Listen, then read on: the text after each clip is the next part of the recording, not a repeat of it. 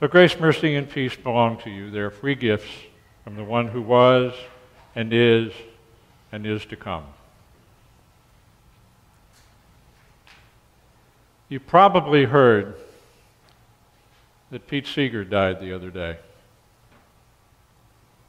Now, if you're of a certain age, like me, you might have gone about a little misty-eyed this week. Some of his iconic social protest songs were played over and over. Songs like If I Had a Hammer, or We Shall Overcome, or Where Have All the Flowers Gone? The list is endless, but all of his music spoke in some way to a time when our collective consciousness seemed more concerned with a sense of justice, with doing the right thing, rather than today's ethos, which is dominated by rigid judgment, fear, and a degree of mistrust. Many of Pete's prophetic songs even made their way into a lot of church liturgies. You may not know that. For example, Turn, Turn, which is based on the 3rd chapter of the book of Ecclesiastes. And if time permits, we might even play another Seeger song here today, God's Counting on You, at the close of worship. I bring up Pete's passing, not so much out of a sense of nostalgia, but as a way of commenting once more how God's voice continues to speak to our modern context in new ways from Scripture. For in listening again to this lusty tenor, I hear, as I hope you can, the echoes of one of the great teachings of our Savior, the Beatitudes, which begin the Sermon on the Mount. For the next 2 weeks, my prayer is that we can look at these 8 statements of what it means to be blessed in God's eyes, as a way of understanding our unique individual calls to live into God's kingdom as God intends. And as I hope to show by the end of next Sunday's worship, God's call is not just for a select few, but for all, for everyone. Each of us, as the banner outside our sanctuary door proclaims, we are blessed to be a blessing. And as part of this reflection today, my prayer is also that you may come to see that the be attitudes for what they truly are. Now, that is not merely a punch list of characteristics you need to have accomplished in order to pass into the kingdom of heaven, but as a somewhat, indeed, radical manifesto of how God expects us to live and to relate to one another in this present life. For God's notion, you see, of justice isn't necessarily the same as ours. Most people, I think, if they look at the Beatitudes or think of them, tend to look at them as a litany of perhaps hopelessly idealistic, maybe even misguided virtues. Scholars, on the other hand, debate whether the Beatitudes are a heavenly entrance exam or whether they're a promise to reverse the fortunes of the downtrodden in the life to come. So this morning, drawing on some pastoral insights from the noted New Testament interpreter Mark Allen Powell and the unique translations of Eugene Peterson from the Message, I propose to look at the meaning of the Beatitudes in 2 groups of 4 sayings each. Today we will look at who we might be talking about when we talk about the poor in spirit, the mourning, the meek, and those who hunger and thirst for righteousness. And righteousness, you have to hold in your mind, is biblical code for justice. Next week, we'll examine the remaining 4 statements of blessing and see how the 2 sets of descriptions might relate to one another. And perhaps more important, where do we go with this new understanding? So let's begin. Blessed are the poor in spirit, for theirs is the kingdom of heaven. Some have understood poor in spirit to mean people who are humble, or those who have voluntarily taken on a life of poverty. Some even say the phrase refers to people who are faint-hearted or just plain despondent. But the Hebrew text uses a different word, anawim, which literally means bowed down, heavily burdened, almost stooped over from carrying a heavy load.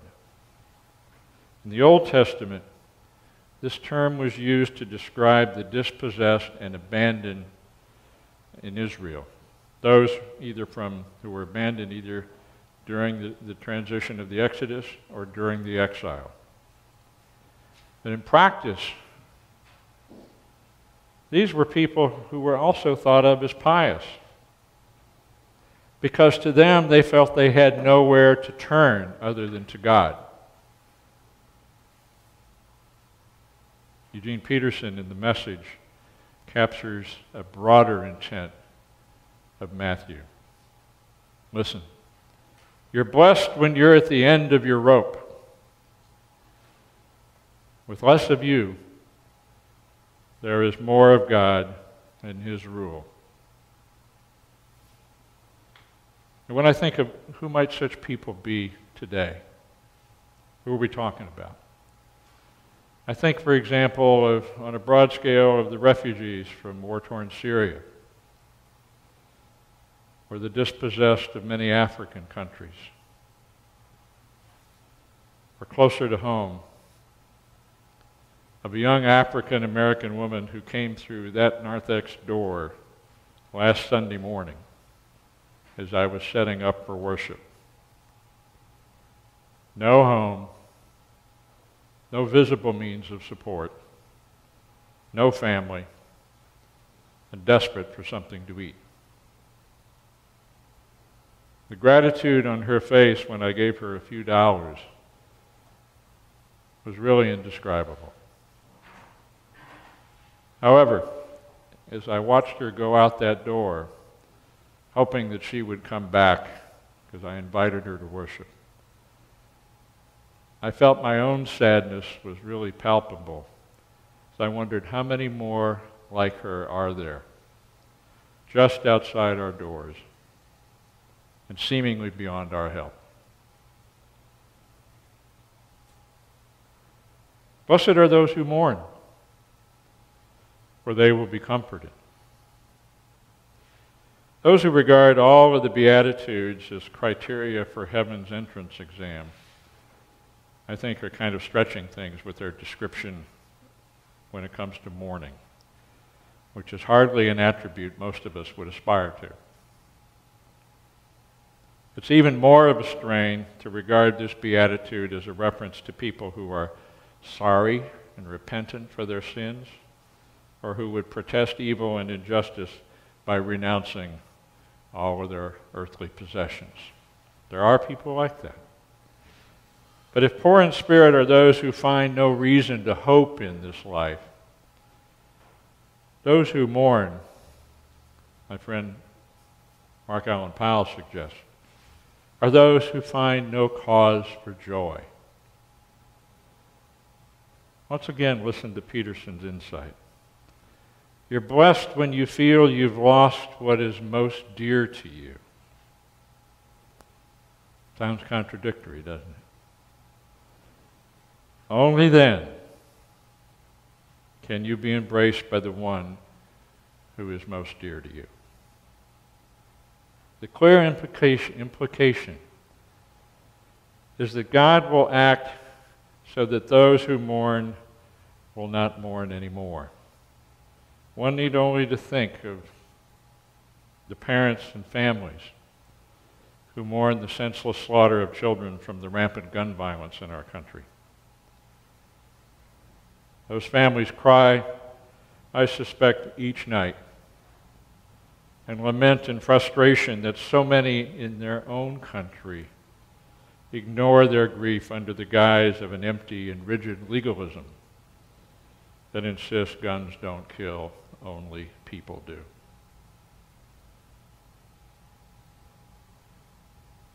Blessed are they who mourn. Blessed are the meek, for they will inherit the earth. Now, a lot of interpreters seem to regard meek as a synonym for poor in spirit or humble. But a closer look at the early languages suggests that the people described in this blessing are more like those who have been humiliated, or those who are oppressed or powerless. Like disinherited slaves and captives from the Hebrew exodus and exile, these are people for whom the gift of blessing must wait for a while. They have been denied access to the world's resources and have not had the opportunity to enjoy the creation God intended. Eventually, I think our text suggests, they are going to receive what they had coming to them all along. You know, the other night, Cammie and I rewatched that Academy Award-winning movie, The Help. I'm sure some of you have seen it. About the life of black servants in the segregated South in the 40s and 50s. Story of patient coping in the hope of a better tomorrow. And it makes me think of those who struggle near poverty today, working hard, often at 2 or 3 jobs, just to make ends meet, and yet maintaining what to me is an enviable sense of dignity and self-worth. If you're familiar with a lot of Seeger's music, you can almost hear the banjo strains lamenting the plight of the working man and the working woman.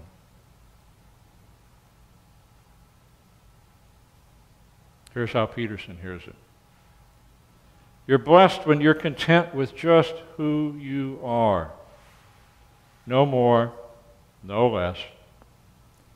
That's the moment you find yourselves proud owners of everything that cannot be bought. Blessed are the meek. Blessed are those who hunger and thirst for righteousness, for they will be filled. This passage can be a little ambiguous because it can be read as either the promise of reward for those who live a virtuous life or a promise of reversal of fortune for those who are downtrodden. Perhaps it depends on where you sit. It helps somewhat to read this line of text again with the understanding that righteousness is biblical code for justice, for doing what is right. But in this case, the context refers to God putting things right in the coming kingdom rather than relying on human beings to do the right thing here on earth. Powell suggests that we look at this verse as summarizing the first 3 Beatitudes. In other words, those who hunger and thirst for a justice that has been denied them include people who have no reason to hope, people who have no cause for joy, and no access to the resources of this world. Contrary to popular interpretations of the Beatitudes, being poor in spirit, being in a state of mourning, being meek, and hungering and thirsting for righteousness are not characteristics people should exhibit if they want to earn God's favor. Rather, these are undesirable conditions that will characterize no one, nobody, no how, when God's will is ultimately achieved. The people who will benefit when God rules, Jesus says, are those who otherwise have no reason for hope or cause for joy, who have been denied their share of God's blessings in this world and are deprived of justice. In short, people for whom things have not been the way they ought to be. For such people, the kingdom of God is a blessing, because when God rules, all of this will change. God's righteousness, God's justice will prevail, and all things will be set right. But there's more, as Paul Harvey used to say, more to the story. If our God's upside-down notion of how to make things right shows a preference for all manner of poor, where does that leave the rest of us? Those of us who don't see ourselves in one of these first four categories. How are we to receive God's blessing? What does it mean to show mercy, to be pure in heart, to be peacemakers, and all those qualities that are rewards for striving to be virtuous in this life? And how do all those lives that are defined by the second set of Beatitudes, which we'll look at more closely next week, how do those folks relate to those whose misfortune will be reversed in the life to come? Is it possible that some of us may be both rewarded and reversed at the same time? If you have your feet in one bucket, does that mean you're never going to have your feet in the other bucket? Or do you straddle with one foot in each bucket? Our search for blessedness will continue next week as we examine these kinds of questions and how we are each called to act. So until then, my prayer is that God's eternal shalom will unfold you as you consider your own blessed state. Amen.